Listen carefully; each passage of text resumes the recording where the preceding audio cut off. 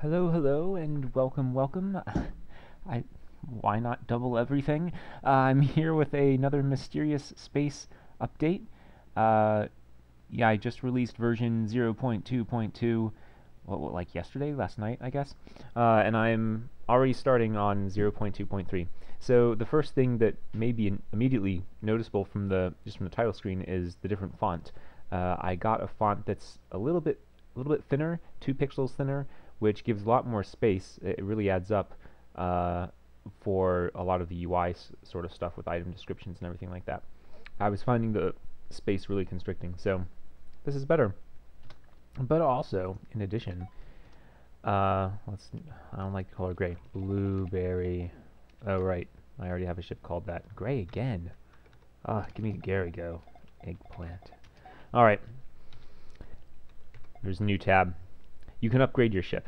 So I've been having a bit of trouble balancing kind of the difficulty progression, and one of the reasons for that is that in the first level you'll probably find a weapon, maybe not, um, but you probably will. And once you have 2 weapons, you're suddenly like way more powerful.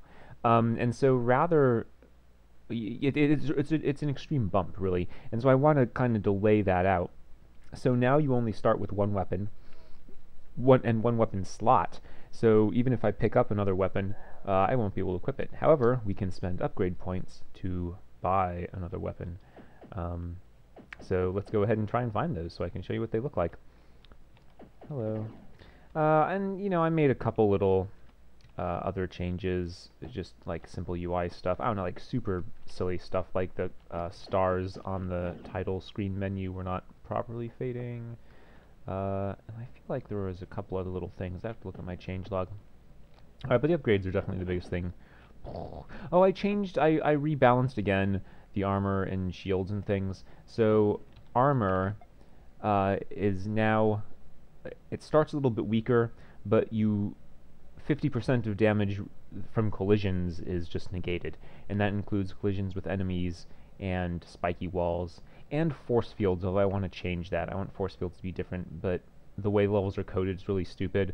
A force field is just a spiky wall with a different graphic that's turning on and off.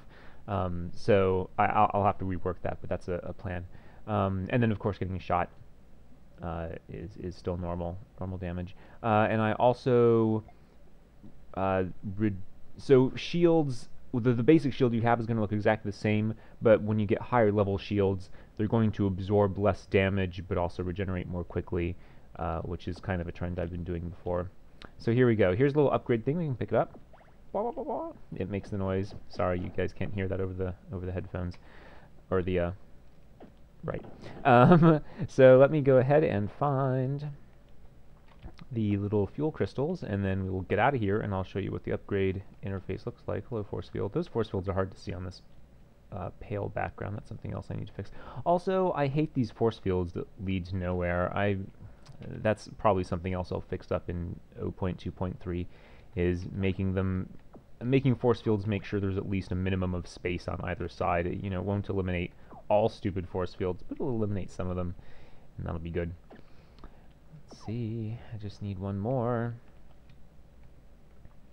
I'm also going to, at higher levels, start replacing some of the monsters you already know with different colored monsters that are otherwise the same, but the color will also denote a change in health, because as you get, more crazy weapons, it just becomes silly how easy they are to kill. So there's going to be some damage adjustments with weapons in general. I mean, I've been playing through, and like, it's okay for me to, I haven't beat the game. I haven't beat my own game. But I get really far without any trouble, and then just like, bam, 2 hits, you're dead. And I want, it should be a little smoother than that. What am I doing? I have all 3 fuel crystals. Sorry, I'm not talking and playing at the same time. Does not work. I'm hitting everything now. Alright. So let's get out of here. So yeah, I need to just work on smoothing out that difficulty curve, basically. And I'm a horrible test subject because I know the game too well. And I know that a lot of the difficulty is just going to come in learning the patterns of the enemies, which is cool. I mean, that's the sort of thing that you should learn. So here we go. I would like to add a little description over here. Not that it needs to really say anything, but I can increase my hull by 10 points. I can just buy 800 points, and I figure that's interesting if you want to challenge yourself and go for a high score while foregoing improvements. You can do that. And then I can buy a second weapon, and once I have that, I'll be able to buy a third weapon, and that costs 3 points. And that's not even shown here, which is a little strange. It's fine.